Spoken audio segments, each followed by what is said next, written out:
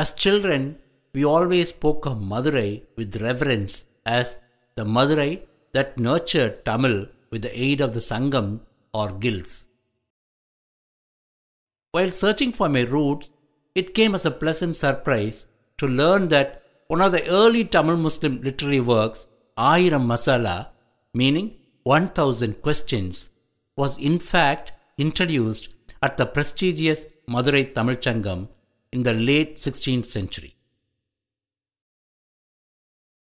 My love for Madurai predates this discovery of mine.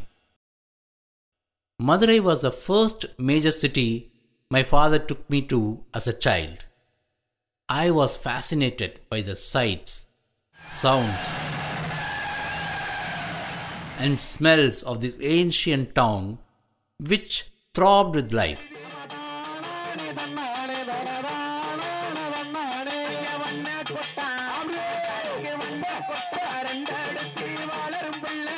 The memories I took back home was of a town that seems to always wear a festive look.